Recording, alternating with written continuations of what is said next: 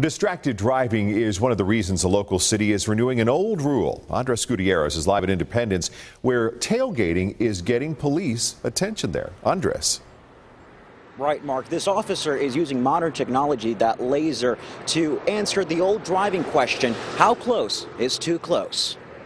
In her 2 decades as an insurance agent, June McDowell has seen her fair share of clients with claims, but recently there's been a spike of rear-end accidents. You may be on your phone or something and not paying attention, and that's when you hit the car in front of you.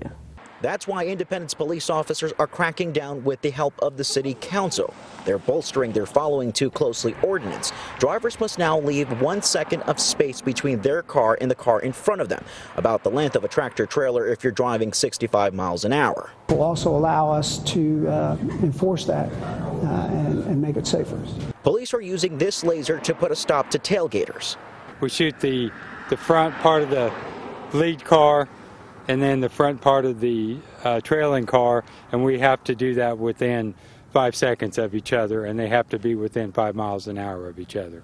With the precision and accuracy of the laser, there's now no longer a gray area in the courtroom. This gives them a standard so that they can better prosecute and enforce the law. Police do say that enforcement will be most stringent on the highways and interstates that run through this city. Reporting in Independence, I'm Andres Gutierrez, 41 Action News.